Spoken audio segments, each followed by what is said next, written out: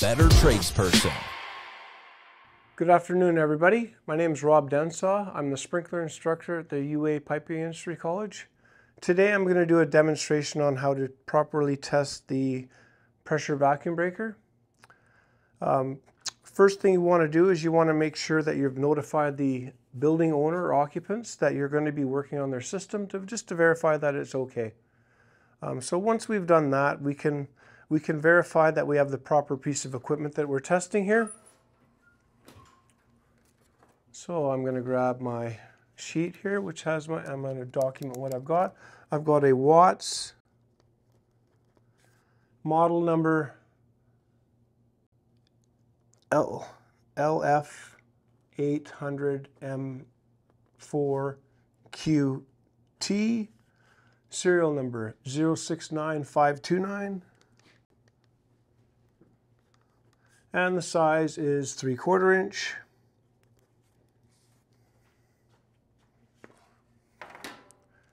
Next, we're going to verify our gauge, whether it's calibrated. We're going to document what type of gauge it is. It's a Watts gauge, TK99E, serial number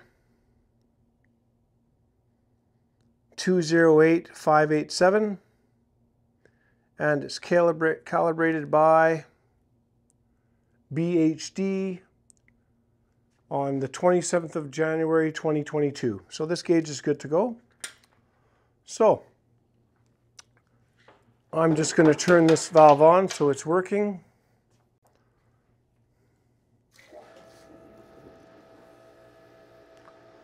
So before we start doing any testing, we've already verified that we're allowed to shut the water down. But before we touch anything, we're going to verify that nothing's been leaking. So we can look at the assembly itself, make sure there's no drips, no corrosion. We're going to pull the cap off to verify there has been nothing in the seat as well.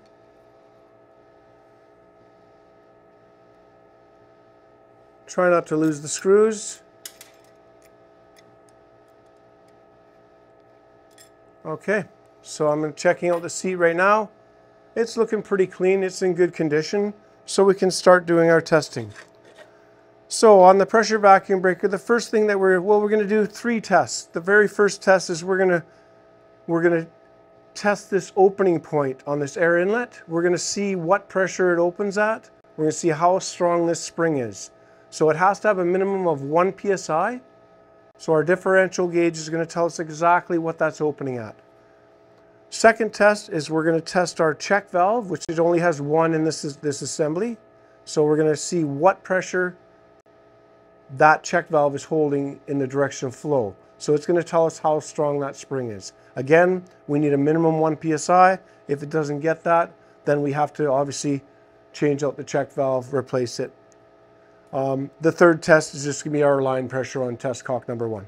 So just like the other assemblies that we tested earlier, we're just going to flush our test cocks.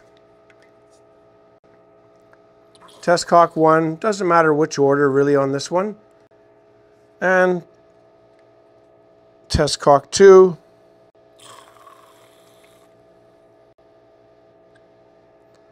There we go. Everything is flushed. And for this test, all we really need is our differential gauge with our high side hose. We're going to connect our high side hose for test number 1 onto test cock number 2.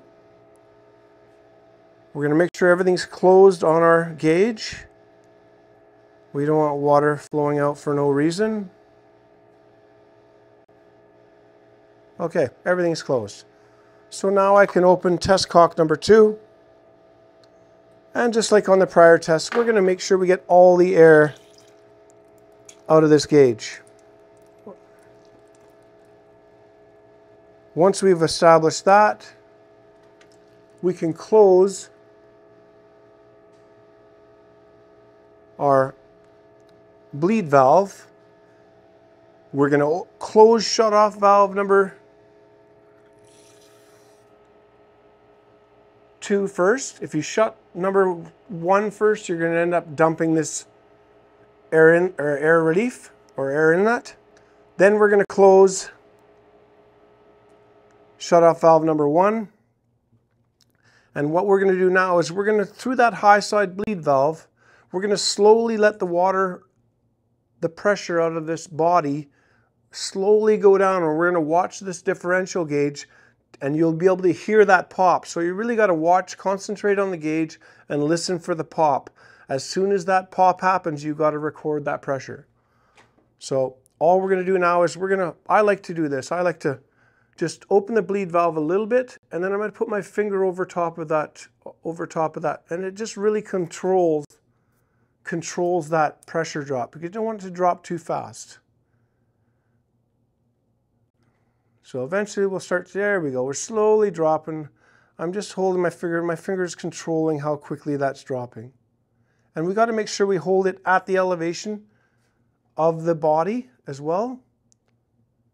So we're slowly, and that's going to give us an accurate reading. If we're holding it too high or holding it too low, it's not going to give us an accurate reading of when that spring is open.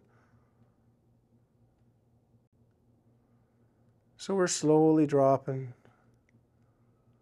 Slowly dropping. We're at about 10 psi right now. 9 psi. 8.6. 8.2. 8. 7.8. And again, it will start to drop fast at the end, so make sure you control that and keep an eye on it. 6.6, 6.4, 6.2, 6, 5.8, 5.6, 5.4, 5.2, 5, 4.6, 4.4, 4, 3.8, 3.6, 3.2, 3, 2.8, 2.6, about 1.8 psi that opened at. So now I'm just going to set my gauge down here. I'm going to record that 1.8. At the same time, I'm going to open that bleeder valve that I was bleeding the pressure out of. I'm going to open it wide open, and I'm just going to let it flow. And I'm going to go over here, and I'm going to record my opening point at 1.8. Now the purpose for bleeding, so they call this bleeding the body of the assembly. We want to make sure that this water stops. And what that's telling us is, if the water doesn't stop, shutoff valve number 1 is leaking. It's not a fail or anything like that, but at least it lets us know what that valve is doing. So right now, we're going to let it completely stop. And just like on our other valves, we're going to give it that 2 minutes or 10 seconds.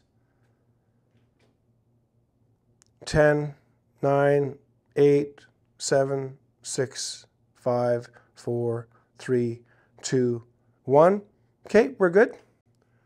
Pressure's good. The last thing we're going to do too, before we do anything else, is we're just going to take our screwdriver and we're going to make sure that that air inlet opened fully, right? Make sure it's not hung up, make sure it's not sticking. So everything's looking good there. We're good to go now. So that's test number 1. Our relief valve opening point open at 1.8. We're happy with that. Now we're going to move on to test number 2. So test number 2 is going to involve our check valve. So now we're just going to test our check valve to see what pressure the check valve is holding back, what the differential is. So in this case here, we have to reestablish the air inlet. We leave shutoff valve 2 closed. We just opened shutoff valve number 1 only. We're happy with that. We're going to hook up our high side hose again. This time we're going to go to test cock number 1. We're going to hook it up to test cock number 1. I'm going to make sure this is closed or we're going to get wet. Now I'm going to open test cock number 1. And again, we're just going to bleed the air out of that hose. So just open it up. Sometimes it helps to lift the hose up and make sure you get all the air out. Make sure we're bleeding all the air out. Now I can close our high side bleed valve. Just like we did on the first test, we're going to close shut-off valve number 1 now. Close shut-off valve number 1. And this one's pretty simple. We're going to put this at the elevation of the check valve. And we're just going to open test cock number 2. So now what it's doing is we're going to let that water fully drain out of the body again. Once it's completely stopped dripping, again, if it wasn't kept dripping on the first test, then this is going to keep dripping here. It just means shut-off valve number 1 is leaking. Again, you could use our compensating valve on test cock number 1 to compensate for that drip if you had a problem with that. So it stopped dripping. I'm going to give it my 2 minutes in the field, 10 seconds for the purposes here. And we're going to count down 10, 9, 8, 7, 6, 5, 4, 3, 2, 1, 0. We're good to go. Our check valve number 1 is holding tight in the direction of flow at 1.2.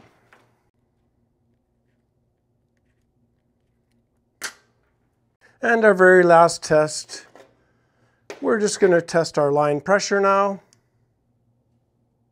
Close our test cock number 1. We're going to, we can reestablish our pressure. Make sure this is closed again or you will get wet. Put our hand over top of this. Hook up our gauge to test cock number 1. And again, all we're going to do is record our line pressure. And we have a line pressure of about 52 psi. I'm pretty happy with that. I'm going to record our line pressure as 52 psi.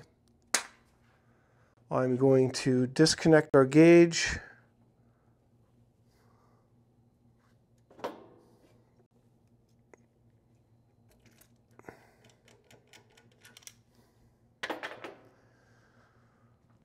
Okay, that's a pass.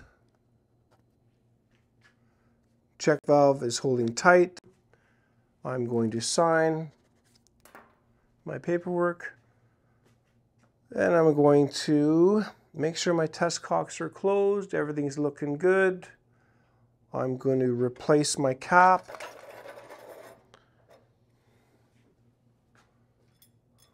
Again, it's always a good idea to ask permission to turn the water back on. I can quickly check for leaks. Give it a good wipe down. Make sure we got no drips. Make sure none of the test cocks are leaking. Everything's holding nice and tight. Ask permission to turn the water back on. And we should be good to go. Thank you very much for watching the video. Hopefully this is helpful. And we'll see you next time.